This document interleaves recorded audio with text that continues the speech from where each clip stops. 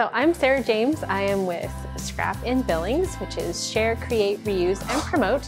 And we are a makerspace. We're new and upcoming in the societal fabric of the nation.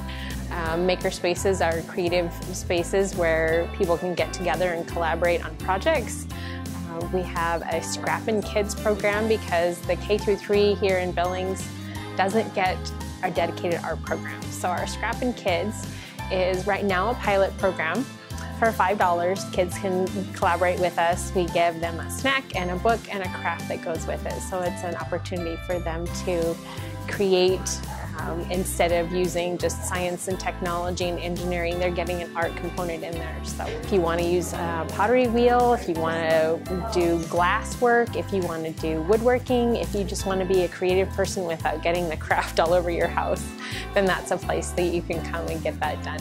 If you're a knitter, if you're a woodworker, if you are just any sort of crafty person and you want to share that craft with people that are likewise interested in learning.